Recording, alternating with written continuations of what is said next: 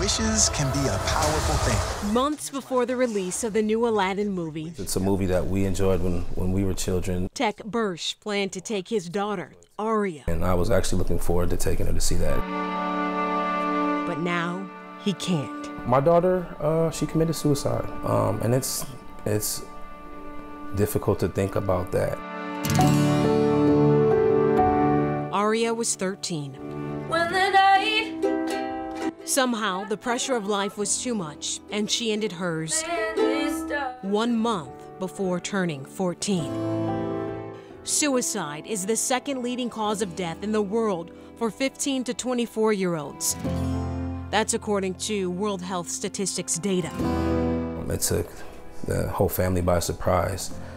And I think it's one of the reasons why I'm, trying to get this awareness with suicide and depression out there.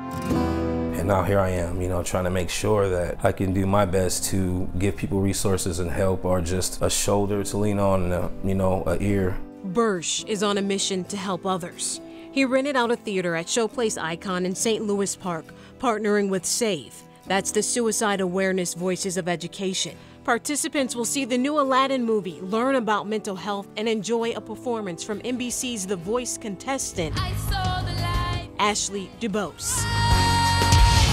People tell me like my music has changed their life. She hopes her story can help save lives too. I was like, I don't want that label, I don't want that stain. It's a lot for me to say because I've never said it. I've never told anybody. It would be a crime for me not to admit that this is what I'm dealing with too. I have depression.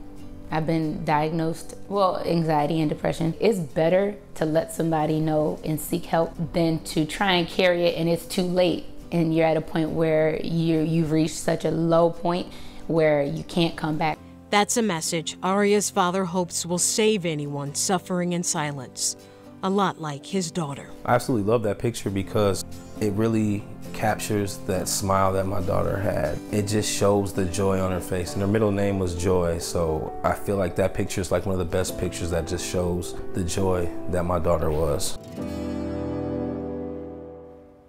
Tech said he wants people to know and recognize the warning signs. Suicide preparedness is one of the best ways to ensure you will be ready to help a friend who may be struggling with suicidal thoughts. And in 2016, at least the latest numbers from the CDC show more than 700 people in Minnesota died by suicide. And while it's something tough to talk about, they're going to have that conversation tomorrow night. Tech was saying if he had recognized the signs, the outcome possibly could have been different with his little girl. Yeah, and good for him for doing it, because one of these things that I've learned reporting on this topic too, and I know you have as well, is that when we talk about it responsibly and we say there is help out there and there are places you can call, it's absolutely true.